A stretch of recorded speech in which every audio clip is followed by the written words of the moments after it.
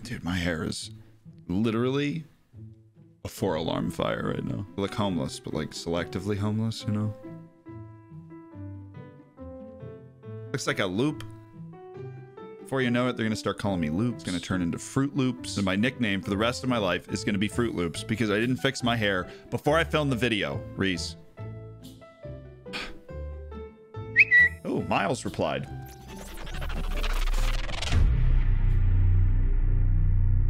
So now that I'm looking as beautiful as ever, I had sat down to film a different video, but instead we have turned this week into Spam Feature Week. Yeah. And the reason we have turned it into Feature Week is as I was sitting at my desk procrastinating actually filming the video. So I was on Twitter, I was on TikTok. I really wasn't.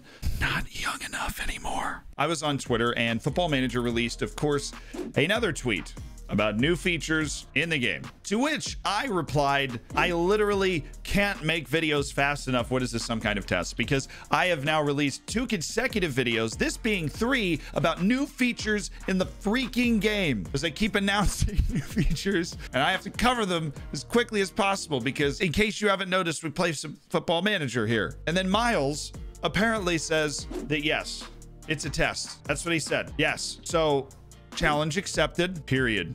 Gotta show authority. Challenge accepted. So here's your next informative video about the features in Football Manager. Roll some cool title slide for features. It's feature time. It's feature time. It's feature time. It's feature time. It's feature time. It's feature time. You know, I'm gonna have a kid one day. I'm gonna give that kid nightmares. And it's things like that. It's things like that. We've waved goodbye to the previous system, and in their place, we welcome gestures with open arms. With open arms, because you can, okay.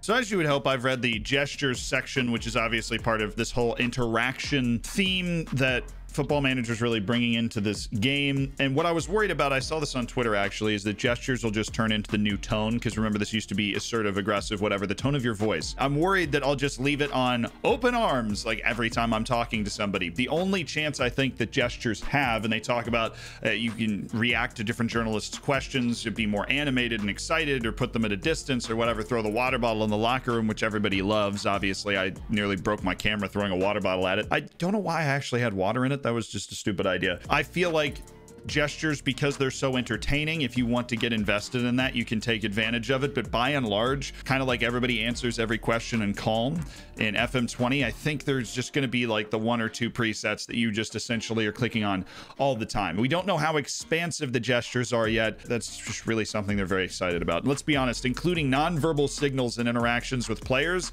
it's still formulaic, but it's got a feel of authenticity that the tone thing just doesn't have. Hopefully it's not the biggest change in the game.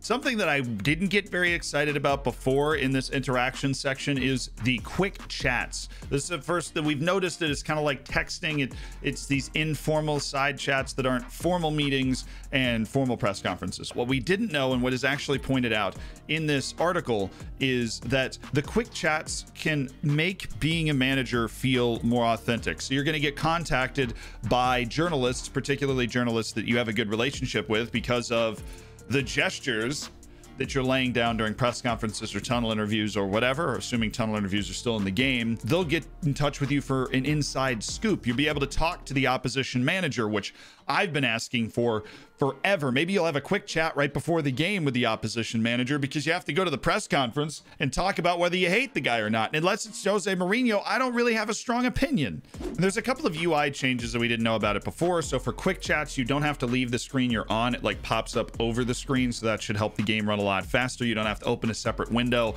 just to talk to somebody about something real quick. That's like super nice ease of use. The last bit this section tells us about is you can actually talk to your players on loan and literally say, hey, how's it going?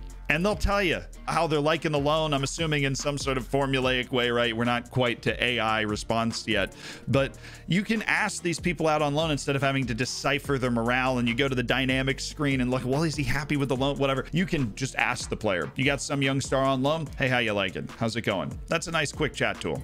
I feel personally attacked, by the way. You won't be wanting to send your assistant to do your weekly press conferences in FM21. try me. The first part, we really haven't talked about this up until now, that right away is obvious, is the press conference is going to feel a lot more realistic. The same with the quick chats, the same with at least the gestures feeling a little more realistic. You are going to get a press briefing, like stack of papers from your press, I mean, it's on a tablet, I guess. You get it from your press officer telling you the journalists in attendance, the projected questions, and telling you which questions to like expand on, and actually telling you which questions to try and avoid. So a very realistic PR experience. And they've also helped you become more familiar with the journalists asking your questions. So it's always told you who the journalist was and who they work for, but now you'll see the room. They'll all be aligned in like a group of squares, and when somebody has a question, it pops up as a chat from that one particular journalist, which helps you build individual relationships with these journalists. And honestly, this is the sort of stuff that I geek out about, because it's just going to give it a more authentic feel. You're going to remember the journalists that you like and don't like and are asking the weird questions and the fun questions. You're also going to be joined by a player, and you're going to be able to see this. It says just for where does it say this? Usually around big matches, you'll be joined by a captain or team leader, like come to the press conference with you. You'll be able to see their body language. So you can like actively aggravate, or you'll see how the press conference is going, because you'll have one of your players there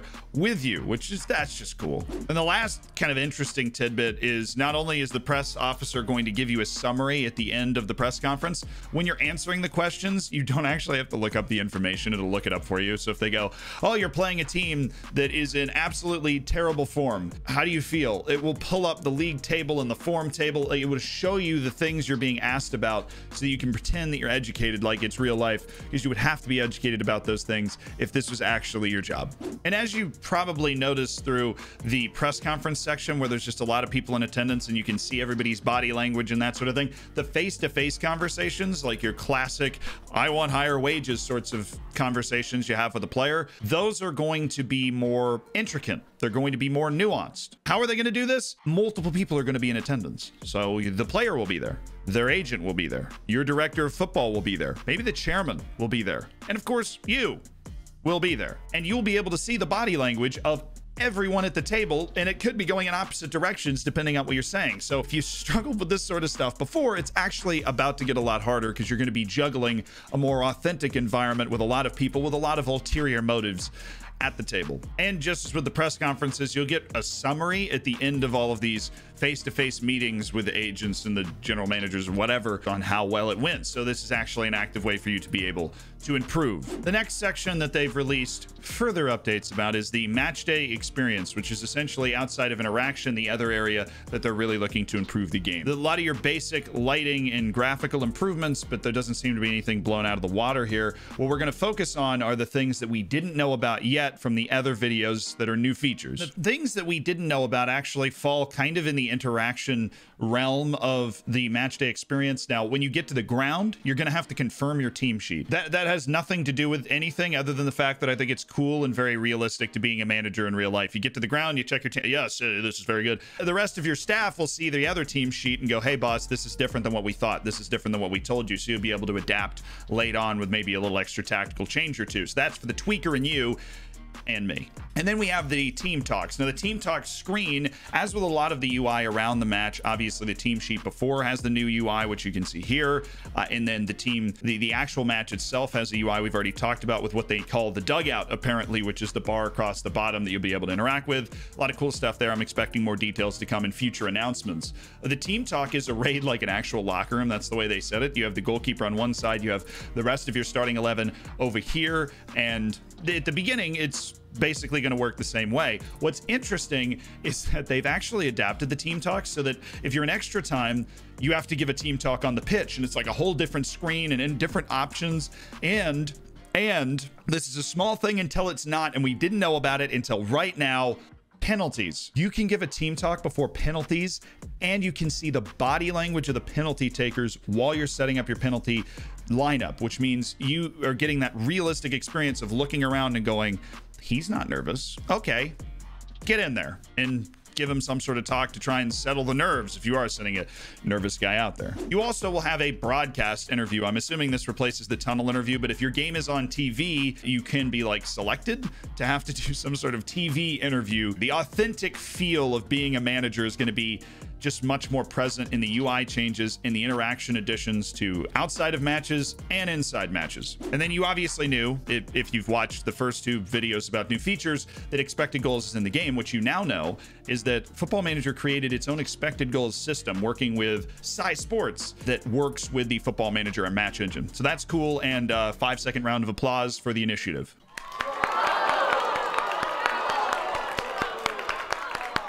They went out and created their own. I appreciate that. And there are 2 other feature blogs that I will be making the next video about, because I have to go to class right now, or else we won't be able to still do this because I'll get kicked out of school. Okay, enjoy that. I'm very excited for these new announcements. I'm hoping that the future announcements are going to change a couple other parts of the game other than wonderful production UI stuff with the match engine itself and around it, and the interaction changes that, for people that love to get into the story, are just going to make being a manager much more realistic. And oh yeah, Miles, you're going down.